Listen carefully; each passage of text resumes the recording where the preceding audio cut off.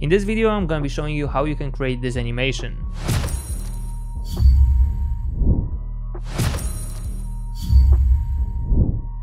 Probably the quality of this animation speaks for itself, so I don't really need to hype you up, but obviously this is gonna be an extremely valuable tutorial, especially if you wanna learn 3D editing. So without further ado, let's get straight into breaking down this animation. And also you got all the assets necessary for this tutorial in the description below. So we're back in software, let me just show you the comp settings. If you wanna follow along to the T, I'm gonna hit OK. And actually what we're going to be creating today was inspired by that picture from Pinterest, so big shout out to Thiago Tavares, if it's his. So first I'm going to start with creating that ripped paper over here. So let's go ahead and create a new solid.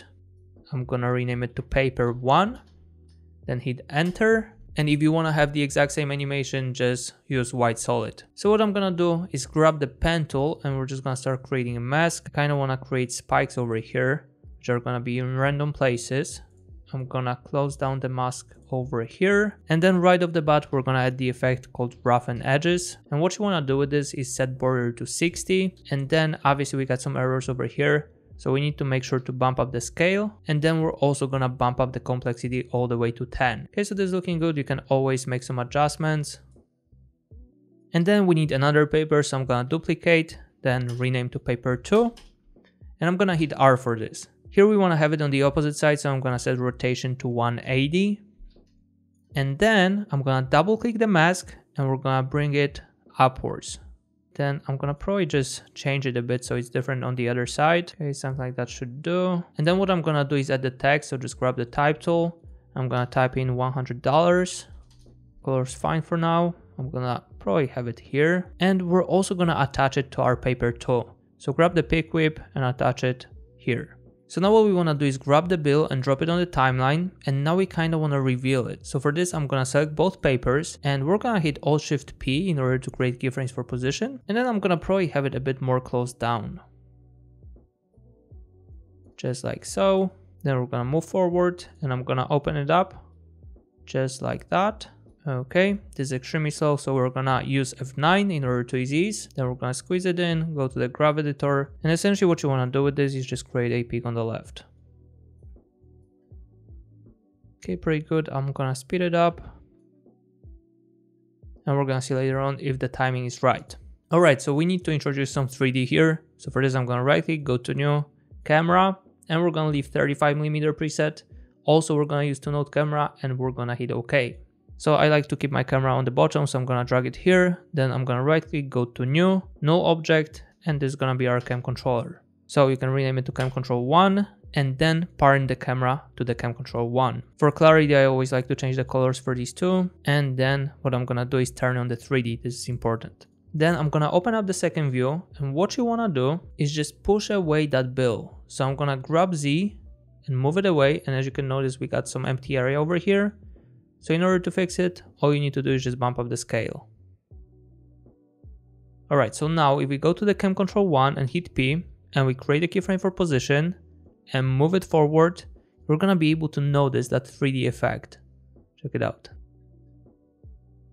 Okay, for now I'm gonna check out where the movement for the paper is, and I'm gonna align these keyframes. I'm gonna probably read the values for that graph, and then I'm gonna introduce that graph to these keyframes. So let's apply it, and that way we got this effect, which is extremely cool. So now our goal is to prolong the movement, so we're gonna move further away even more. So for this, we need to overlap the keyframes in order to remain the momentum. So just hit Ctrl D for that layer, hit U, delete the last keyframe, and parent 1 to 2.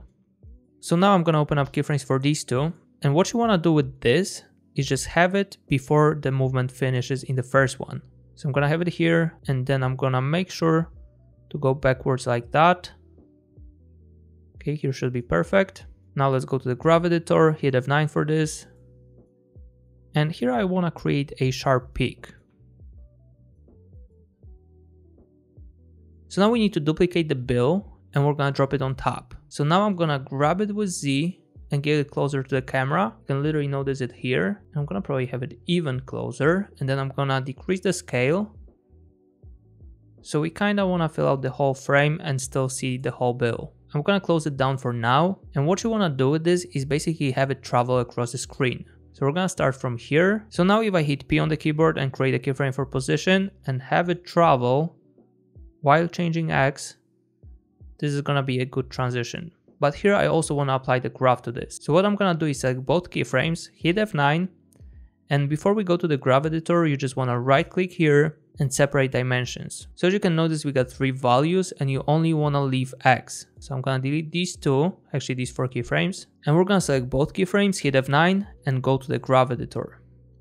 So now here we're in the speed graph and we want to change it to the value graph. And actually if you unclick Y, you're going to be able to see only X. And here my goal is to have it go fast in the beginning, then slow down in the middle and go fast again at the end. So in order to do so, we need to drop it down like that and then have that middle point be quite flat. Just like that. Okay, so this is good, probably too slow, so we're going to speed it up. Okay, I feel like this movement is quite perfect, so we're gonna leave it like that. And then we need to adjust the timing. So whenever we got that pushback, that prolonged movement over here, we're gonna have the keyframes at this moment. Too late. You know what? This is actually insane that we're gonna turn this into the final animation. It looks so basic for now, but when we add all the effects, this is gonna be fire. Probably one thing I would do is just intensify the movement in the beginning. So I'm gonna hit P and we're gonna just zoom in. So this build is going to be our transition, so we need to do some work in the background whenever it passes. So I'm just going to grab the bank onto the timeline. And now, as you can notice, we got something else in there. So when it's happening, I'm going to probably make the build disappear and then we're going to reveal our bank. So now the build is going to turn into the bank. And what we want to do with this is make sure to turn on the 3D. Also, I'm going to move it away just like that. And we're going to scale it up. Probably have the bank like that. And then if we hit P for that layer, we can actually make sure to create another keyframe over here and we're gonna zoom in. So we're gonna do something like that. Then we can also go higher. And let's see what kind of graph would fit here. Alright, the mid graph is working really nice here, but I would probably just have it like that. So we're having a rapid movement right when the bill passes. So now we're gonna have a fun part. We're gonna be creating some movement for the $100 bill. Actually, we need to have it on top for now. And what you wanna do is just scale it down and we can actually solo it out so you can see plainly. And I'm gonna hit R and alt click the stopwatch. Now let's type in time asterisk, maybe 20.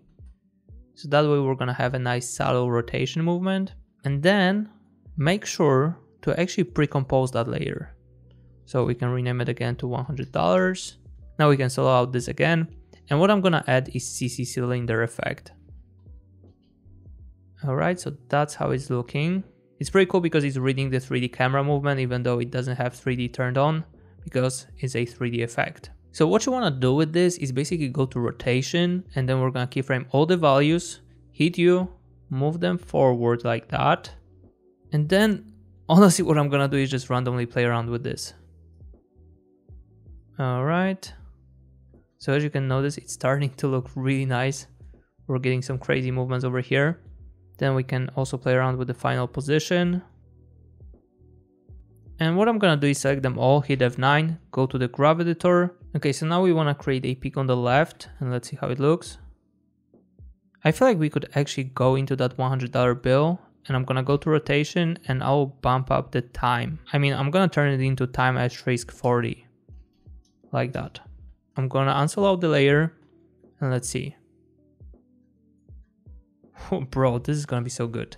So now what we wanna do with this is basically have it below the bill and then also I'm gonna hit U and we're gonna play around with these rotations.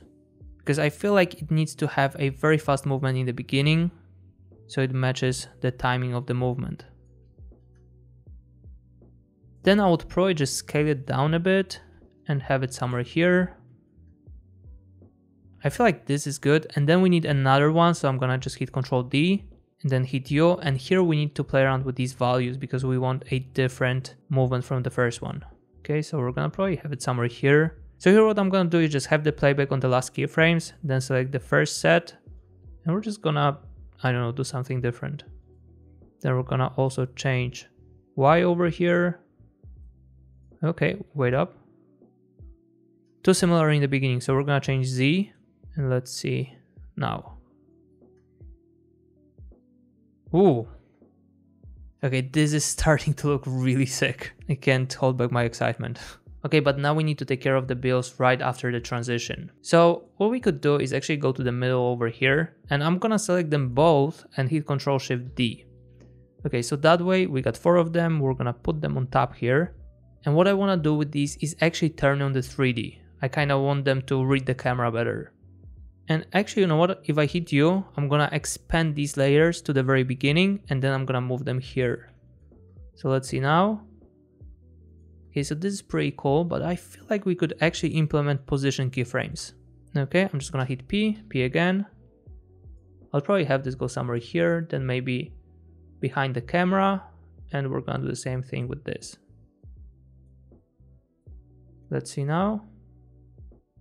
Okay, we're gonna be looking for that sweet spot for a bit. I'm gonna hit F9 for the keyframes, and here's where the transition finishes, so we're gonna offset it. Okay, that might be good. And then also we're gonna get closer to the bank. So I'm just gonna increase Z. Okay, we're getting there. I'm gonna probably squeeze in the position so it's faster. More. And then also something I'm gonna do is disable the bill for now. And we're gonna have these bills more in the middle. So they are gonna be opening up the way. Ooh. I think that's the look I was going for. I mean, you won't be able to recreate the exact same style, you would have to read every single value to a T, but if you just play around with this long enough, you're gonna get a good look. Alright, I think we might leave it at that, and we're gonna proceed to another thing. So now, actually, before I forget, we're gonna go into one of the pre-comps over here, and then we're gonna add curves. Okay, then we're gonna drag the shadows like that. Let's see. Yeah, it's gonna be just more intense, it's gonna look better. And actually it's gonna be applied to all of them because every single one of these is leading to that particular pre-comp. Now is the time to actually make it a bit more moody, so for this I'm gonna right click, go to new, and we're gonna pick the light. So here you can literally copy my settings, and later on we're gonna see if we need some fixing. Okay, already made a lot of difference, but what I wanna do with this is actually make sure that it hits from the top. So I'm gonna drag it upwards like that, even more, and then we're gonna play around with orientation, and we kind of want to hit the paper. I want to get that spotlight effect, so here we're gonna double click it, and I'm gonna change the cone angle. Okay, you can already see that look. That's exactly what I wanted to go for. I'm gonna have it even higher. Even higher, and then maybe to the side, and yeah, that's gonna be good. Some of the stuff disappeared, as you can notice here. We don't really see the bill at the transition or even the bill behind the paper, so I'm just gonna duplicate that light and move it behind. So as you can notice, we are actually lighting up the paper with the first light, and then that bill in the background is lit up with the other light. I'm gonna probably go to the second light and intensify it a bit. So we're just gonna bump up the intensity and maybe cone angle. Should be good. And then we're gonna duplicate that light this time. And what I'm gonna do is make sure that it hits our bill that is making the transition. Okay, somewhere here. So we got 3 lights. You can plainly see it here.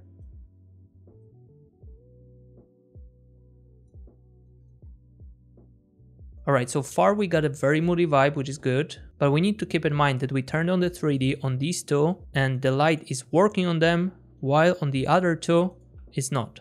So I'm gonna actually disable the light for all of these bills, so I'm just gonna select these two, and I'm gonna type in accepts, and I'm gonna turn it off here. So make sure to turn off accepts lights, and it's gonna be fine. Also, we're gonna add another movement, this time for the ripped paper.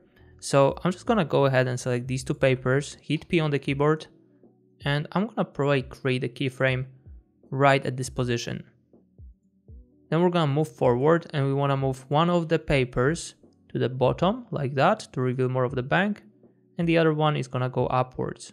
Now let's go ahead and select these 4 keyframes, and I'm gonna apply F9 again, and I'm gonna go to the graph editor. So here what we wanna do is definitely create a peak on the left. So whenever the transition is occurring, we're gonna have that sharp movement. Okay, we can even extend it. And let's see now.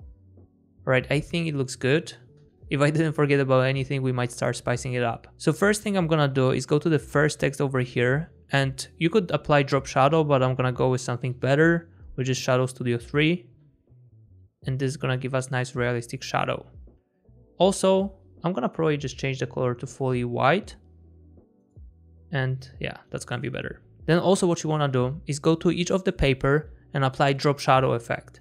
So I'm gonna add drop shadow just to show you how to do it. So here you bump up the opacity and you bump up the distance a bit maybe, and we're gonna bump up the softness. So this is gonna give us a nice separation, but instead of that, I'm also gonna go with the Shadow Studio.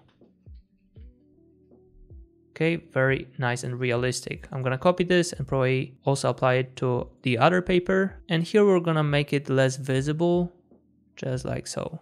Okay, let me just close down that window. And then something that will make this transition a bit better is applying an adjustment layer right below this. So I'm gonna create one, and then let's rename it to blur, and we're gonna apply Gaussian blur effect to this. Okay, so I'm gonna keyframe blurriness, then hit U, and we're gonna move it a bit backwards, and we're gonna bump it up right before the transition happens. Okay, so this is nice effect. Then I'm gonna copy these keyframes, paste them here, and we're also gonna have that blurry look over here, but we need to make sure to time reverse these keyframes. So it goes from the blurry to sharp.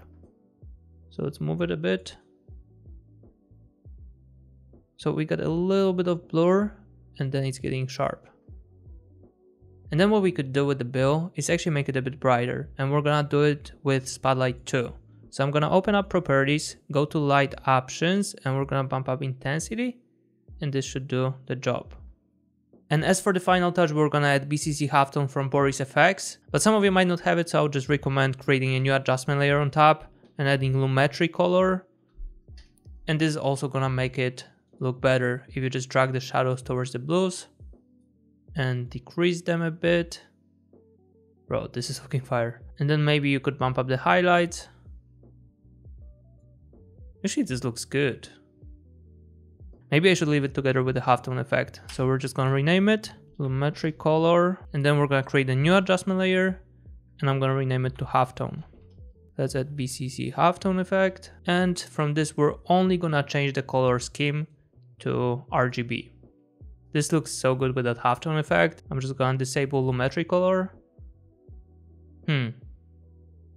We might actually stick with this.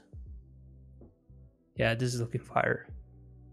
Okay, so what I'm gonna do next is just turn on the motion blur. So make sure to turn it on everything that has 3D. Actually, just turn it on everything just in case.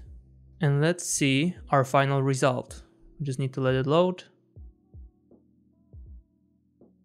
Bro, this is so good. I'm actually glad that I spent some time on these two, because together with the motion blur, it looks so good when they are opening up the next scene. I'd probably recommend adding some posterized time on top, but I'm gonna go easy on you today. So let's wrap it up. Here we got the final result. And honestly, we haven't had a proper 3D editing in a while, so I feel like it was a nice comeback. That being said, you can check out the video on the screen, or you can check out my store with premium assets. And yeah, let's wrap it up here. Cheers, guys.